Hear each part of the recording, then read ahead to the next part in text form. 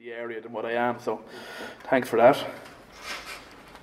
Why this presentation here today? It's more of a celebration of what the Construction IT Alliance has done in 2019, and then with a focus on our aims and our plans moving into 2020. So I'm going to just take us through 2019 and the impact that this year has had and what CitA has produced. And then Alan's going to come up and just take us forward into 2020 and explain where we're going. But before I do that, can I just draw your attention to the survey that you'll have in your packs that is on the table.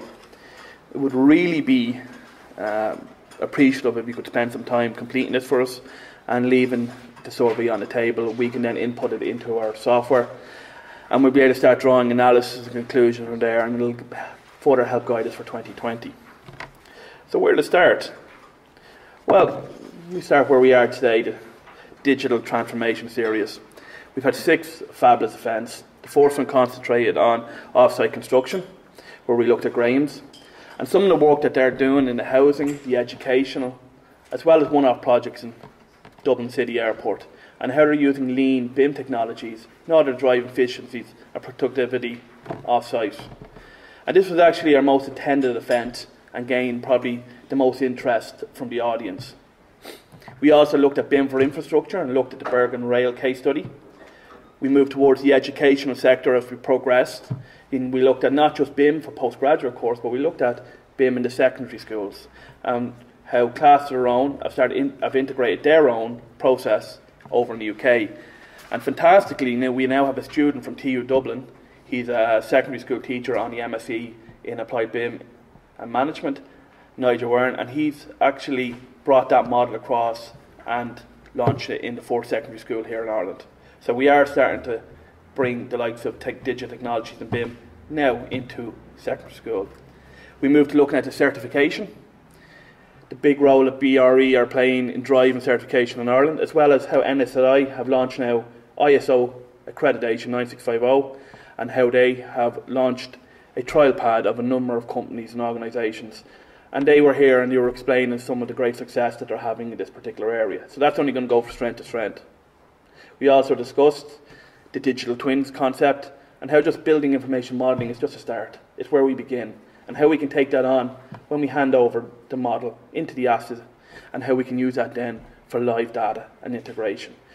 And we also had a representative on that day from the Cambridge Design and Build Centre who discussed their digital twins initiative, and as well as what a digital centre should look at and some of the things that Ireland should look at in that regard when we get there.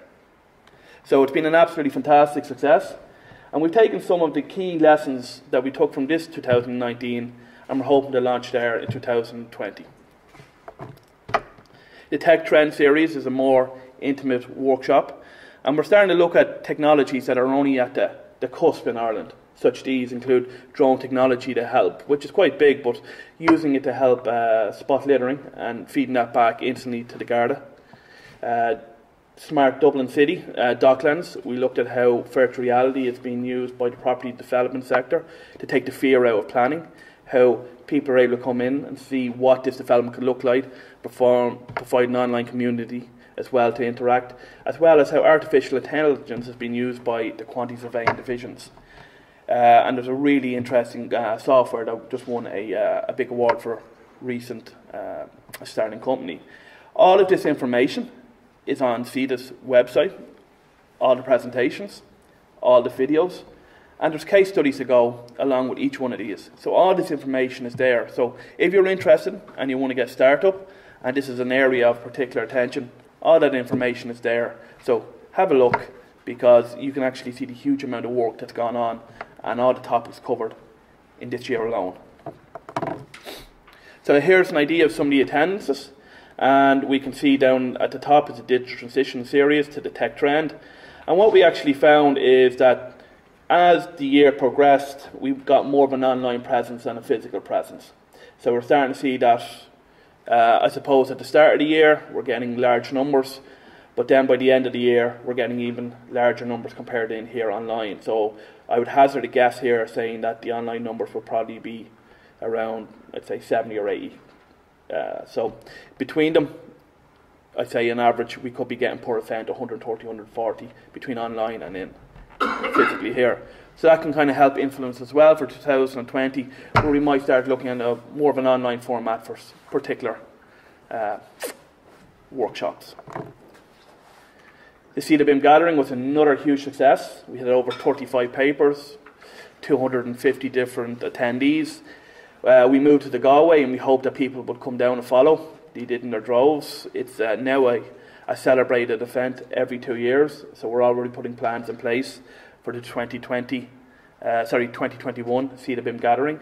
So this event continues to gain traction, and maybe I'm being a bit biased, but I think it's definitely the most celebrated BIM conference within the country. I know we only have it every 2 years, so maybe that adds the prestige behind it.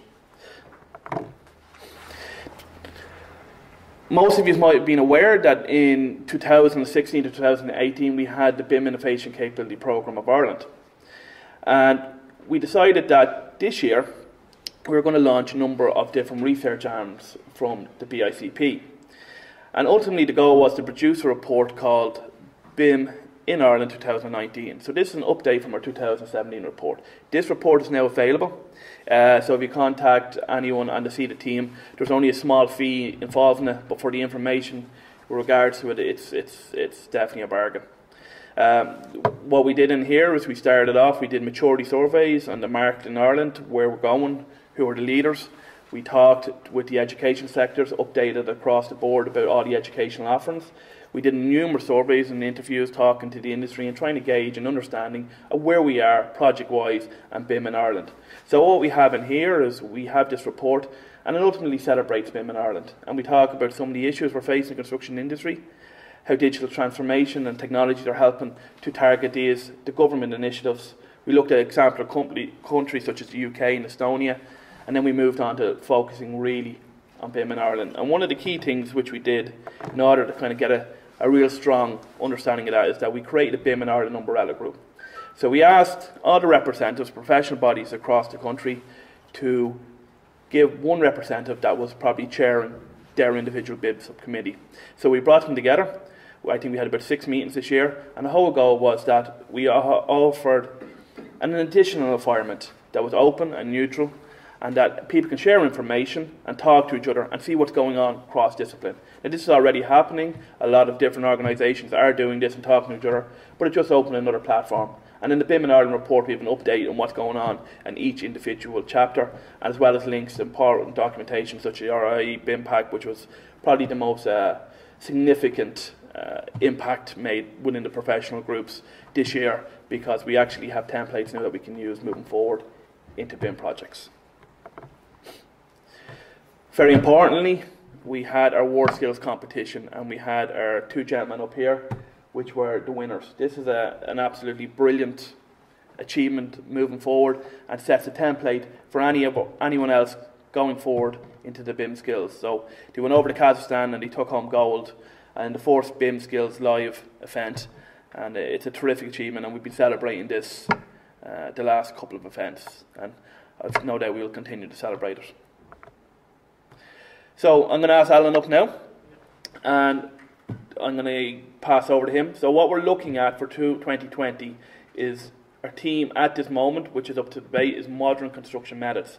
So we reached out across all of Ireland, and you can see down the survey down here, we've got a really dispersed response across all of Ireland, all the regions, giving us an idea of what we should cover, what they want covered, and what our focus should be for 2020.